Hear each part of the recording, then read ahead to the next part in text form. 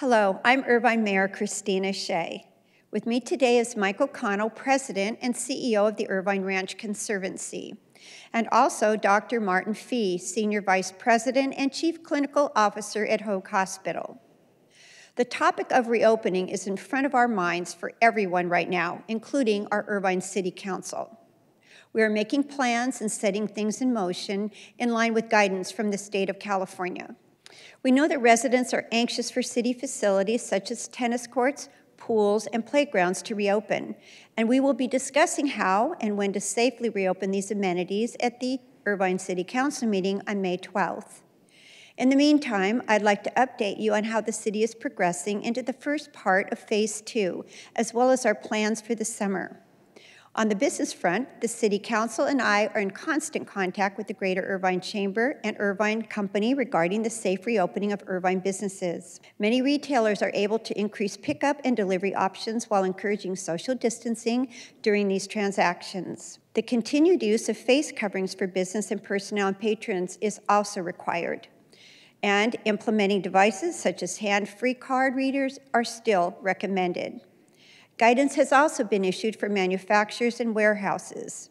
As we begin this transition to a new normal, we strongly encourage our residents to continue to patronize Irvine restaurants and our retailers. And when you shop and dine in Irvine, a portion of your money you spend goes to support vital city services, which includes our public safety, our park maintenance, and our street services. I know that many of you have medical questions regarding COVID-19 and the gradual reopening of our city. We want to help address your concerns by providing answers from medical professionals. And to that end, we have scheduled a virtual town hall for this coming Thursday, May 14th from 3 to 4 p.m. We have experts from Hoag, UCI Health, Kaiser Permanente, and the Orange County Healthcare Agency will be joining Councilmember Farrakhan and myself for this wonderful town hall. So to sign up, please visit our city website. Residents are encouraged to submit questions in advance. The town hall will also be aired on the city's ICTV channels, and I truly hope you will join us for what I envision to be a productive afternoon. Lastly, I want to share with you some exciting plans for the summer. While we have had to modify our signature summer events, I am pleased to announce that we will be holding our sizzling summer concerts and movies on the lawn. Although these traditions will look different than they did in the years past, sizzling summer concerts are tentatively set to begin July 12th at the Orange County Great Park Festival parking lot. The 5-concert series of family-friendly shows will be presented in a drive-in format. Attendees can park their cars and enjoy a picnic from home or purchase food from a gourmet food truck. Social distancing protocols will be in place, ensuring a worry-free evening of fun. And who doesn't love a drive-in movie? We'll also offer our popular Great Lawn movies on the lawn in a drive-in format. Residents can enjoy a night under the stars and enjoy family blockbuster films beginning August 1st. So for complete details, please visit the City of Irvine website. This measured reemergence into social events and business activity is dependent on our continued compliance with the city, the county, and the state guidelines. So I urge you to continue to wear your cloth mask when you go out in the public and to practice social distancing by remaining at least 6 feet apart from others. Now let me turn to Michael O'Connell. Michael?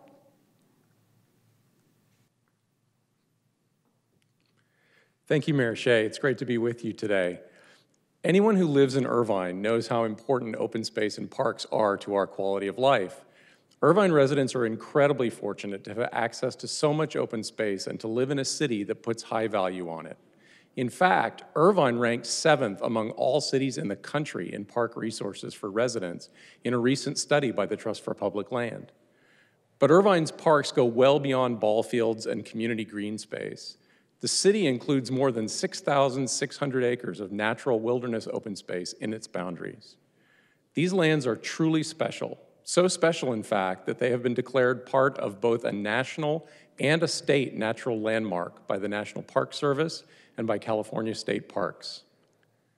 Irvine has strongly committed to taking care of these lands and the many rare and endangered plants and animals that live there so they can be enjoyed today and for many future generations. That's where my organization, the Irvine Ranch Conservancy, comes in. We're a nonprofit organization based in Irvine that takes care of urban wilderness in partnership with public landowners and creates opportunities for the public to enjoy it and participate in its stewardship. We've partnered with the city to manage the open space preserve since 2005, and together we have built a network of more than 25 miles of trails, created an active community of more than 500 volunteers, conducted recreational and educational programs for tens of thousands of residents, and managed and restored natural habitats throughout the city. While many communities have closed their trails during this crisis, Irvine and the Conservancy have been able to keep the city's trails open through careful management of access and physical distancing. This has allowed residents to get outside and get fresh air and enjoy nature as a welcome relief from the stay-at-home orders safely. One thing this crisis has made clear is how essential and critical open space is to people's basic lives and our well-being. Hopefully soon we can begin to resume recreational and educational programs and volunteer opportunities in the open space too, again with very careful management of health and safety. Irvine Ranch Conservancy looks forward to that day, as well as continuing our tremendous partnership with the City of Irvine. Keep an eye on the website letsgooutside.org for more information. Thank you. Now let me turn it over to Dr. Martin Fee, Senior Vice President and Chief Clinical Officer at Hoag Hospital.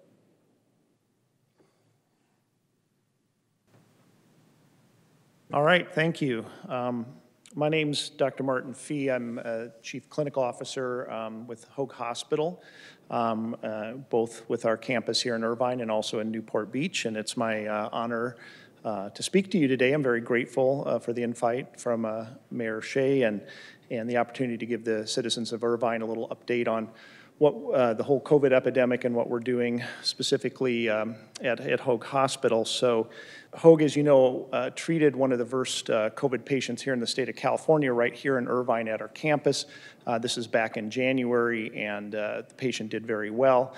Since that time, Hoag has gained a lot of experience, our whole community has, in how to stay safe and how to treat COVID patients.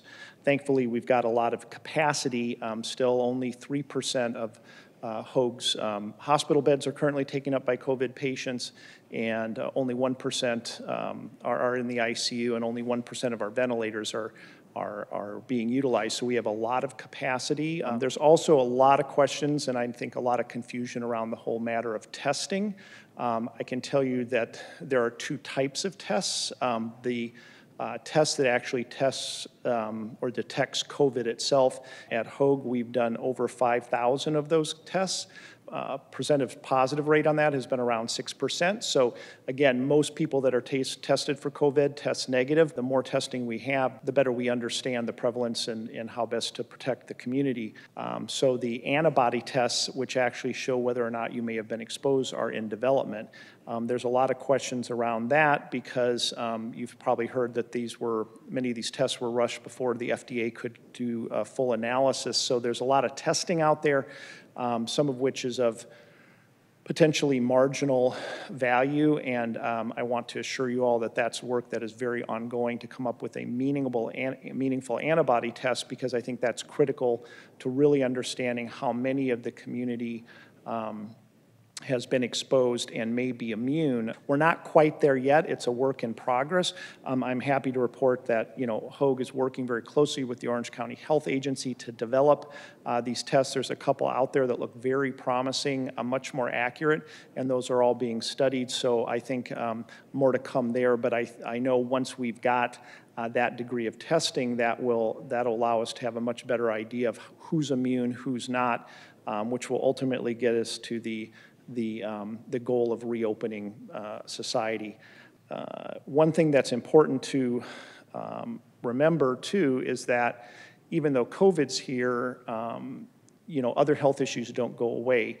And there's been situations where people have been so fearful of COVID that they haven't gone to the emergency department because they've got chest pain and things like that. Another message to the community is don't neglect your health care. I think the unfortunate truth is COVID isn't going away anytime soon, so we can't put off forever our own healthcare needs and such. And I want to assure the community that Hoag and the other healthcare providers have have done everything we can to make it safe. So if you need to go see your physician, it's absolutely allowed to do that. I know, we're all probably having, I know I am a little mental health issues with being locked up for all this time and such like that. So I think it's really important to not neglect your health out of fear of COVID, to know that it is safe to go out. We've got everything in place we need to keep you safe to go see the physician. And if for some reason you don't, or you have a condition that doesn't require an in-person visit, that we have all the telemedicine options available as well. And if you do have questions, don't feel afraid to reach out to your physicians, to your healthcare providers, because we're here to help you stay healthy during this crisis. In summary, I'd just like to, again, thank you for the opportunity to speak to you, give you a little update. Like I said, I think the unfortunate truth that it's not going away anytime soon. That being said, I think we're learning to live with it smarter and hopefully kind of come to the right balance of beginning to live our lives again, but staying safe and not letting COVID get the best of us. I know that we'll emerge from this together stronger and in a better place. So thank you for the opportunity. Thank you. I want to thank Dr. Fee for coming today. Thank you so very much. I would also like to thank Michael O'Connell for joining us here today as well. In closing, there is still work to be done, but we are on the right path. Thank you for your collective efforts to keep our city and our county safe. I look forward to hearing from you as part of our virtual town hall on Thursday at 3 p.m. But until then, stay well and be safe. I'm Mayor Christina Shea, and thank you so very much for watching.